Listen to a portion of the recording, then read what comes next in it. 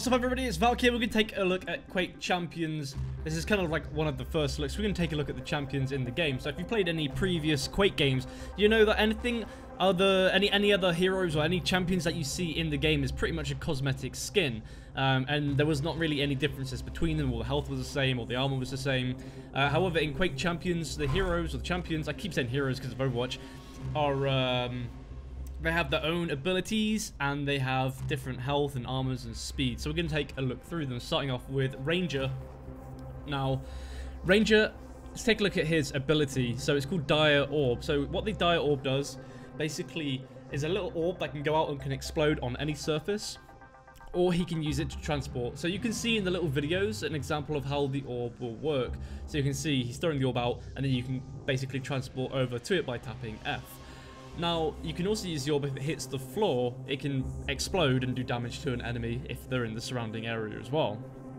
Again, an example video here where you can see the orb was put out, and then I think as it explodes, as it hits the floor, it will then explode. I don't think it's triggered by F. So that's pretty cool. 100 health, 25, 75 armor, 320 on speed.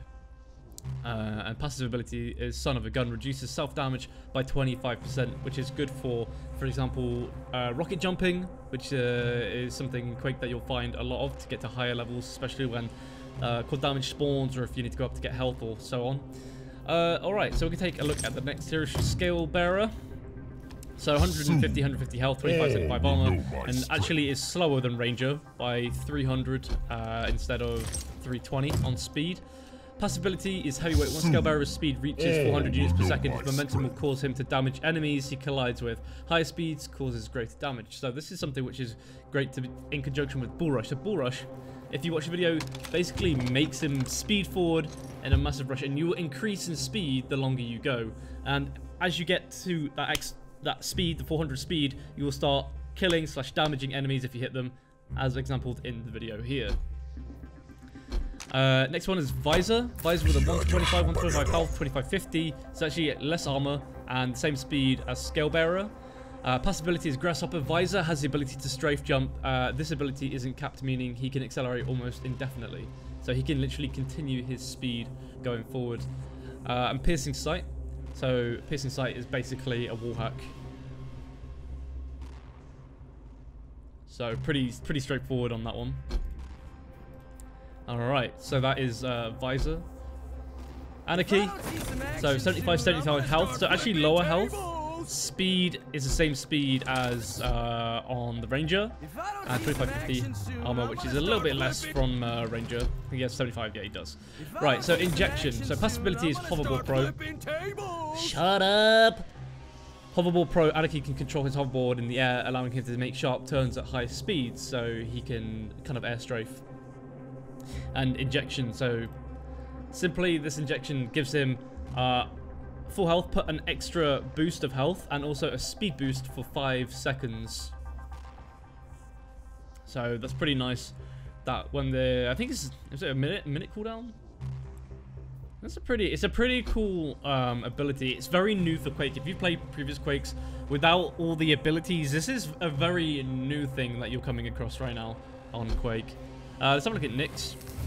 Alright, 75 health, so same health as your boy Anarchy. 2550 health, 330, actually fastest speed that we've seen out of the champion so far. Ghost Walk, so passive ability is Wall Jump, so Nyx can actually jump off the wall and jump off.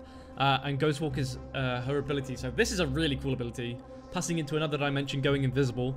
What's really cool is if you materialize where the enemy is, then they will instantly die. So checking out the video, you see he goes invisible as he charges towards Nyx.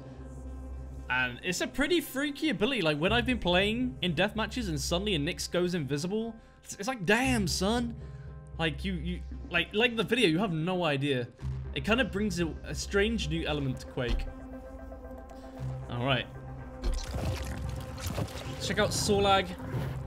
So Sorlag 150 health, 100 armor, and 280 speed, so much slower than the rest.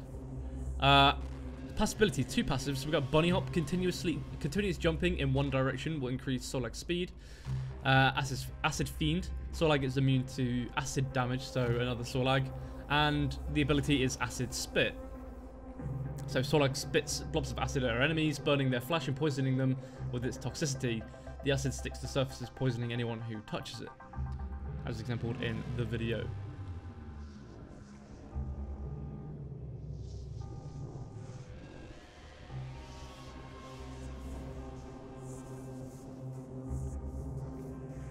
So you see how she put the acid on the floor, enemy jumped up and was then damaged by it and finished off with the rocket.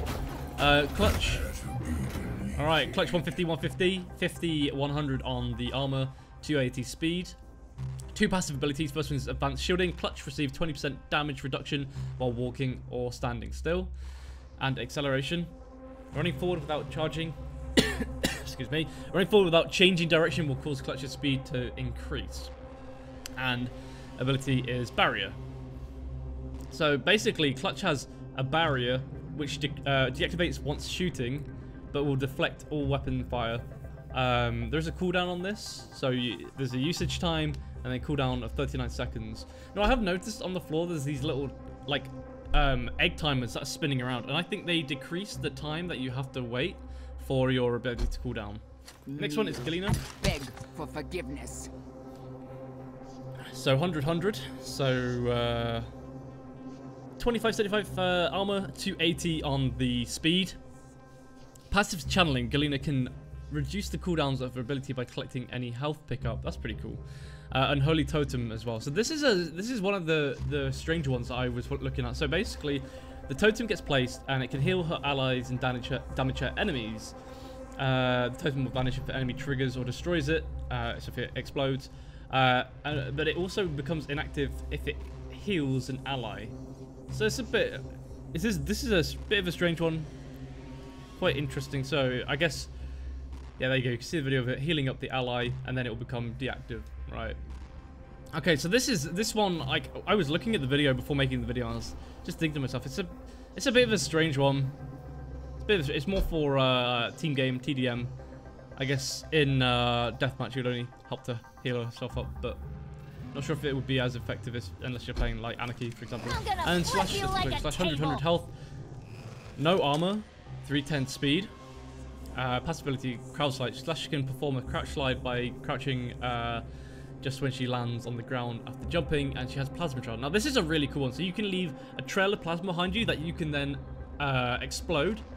So in the video you can see a bit of a trail on the floor, and then using the ability again, explodes it for anybody who's chasing you. And what's cool, anywhere that she jumps as well, the trail will follow. So for example, in the video in a second, you'll see rocket jumps as Slash is putting down her plasma trail, and what will happen is that the plasma trail will actually follow her route that she's going. So here's a few examples of it being used. Now this is, like I say, adds a different element to Quake, where you have to be really careful of these. This is something that you never had to think about before in Quake. Now I know the game was developed with a lot of the pro Quake players, so they would have, you know, had input into these kind of abilities and what their thoughts were to adding this sort of stuff into a Quake game, where originally it was just, like I say, cosmetic skins were just cosmetic. You know, all of these champions were skins before,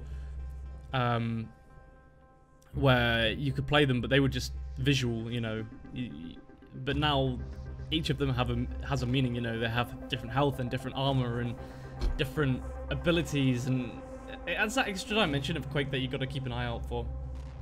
Well, anyway, this was the first look at the champions. Currently, I only have 2 unlocked, so it's a shame that I can't show you the abilities in action. But once I unlock them, I'll be making videos on them as well. So if you if you love Quake, if you're from, if you're subscribed because of Overwatch and you like Quake as well, this is going to be good for you, because I personally love Quake. I'm going to be continuing doing the Overwatch videos, of course, but Quake is something which I'm very passionate about because it's something I grew up with as well. And it's one of the reasons I love Pharah, because of the rocket launcher, for example. The rocket launcher in Quake was kind of my first experience of shooting a projectile weapon and learning how to play with a projectile weapon. But yeah, guys, if you've enjoyed the video, make sure to hit the subscribe button, like, comment, and I'll be back again for more Overwatch and Quake videos.